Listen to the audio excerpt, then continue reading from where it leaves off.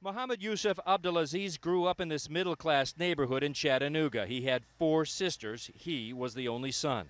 His parents, Yusuf and Razmia, are Palestinians from Jordan who moved to the U.S. and became American citizens.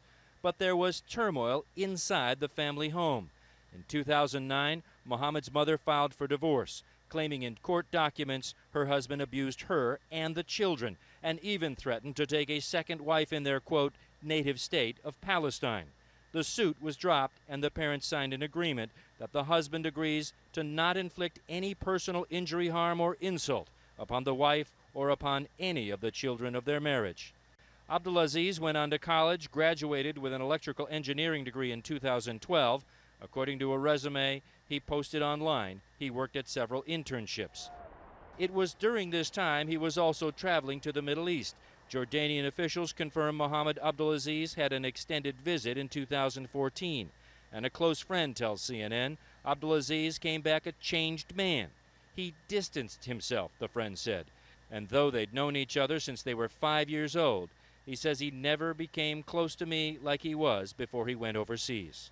At a news conference Friday, the FBI confirmed it was looking into Abdulaziz's overseas travels, his possible connections, but so far says there is no one else involved. We have no indication that he was inspired by or directed by anyone other than himself. In the past 3 months, Abdulaziz took a new job and moved to the Nashville area. His most recent photo from a mugshot taken in April when he was arrested for DUI. Almir Dizdarovich saw Abdulaziz just last month. I said, brother, how you doing? I haven't seen you in a while. How's everything? You doing all right? Smiling, laughing, talking to me, no problems. And another guy just talked on the phone about the case. He said he saw him just a day ago at a local store, and he said absolutely nothing. He was shaking hands, saying, how you doing? Everything's fine.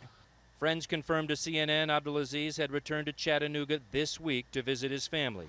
Prayed with them during this final week of Ramadan. One told us he was here at this mosque just this past weekend.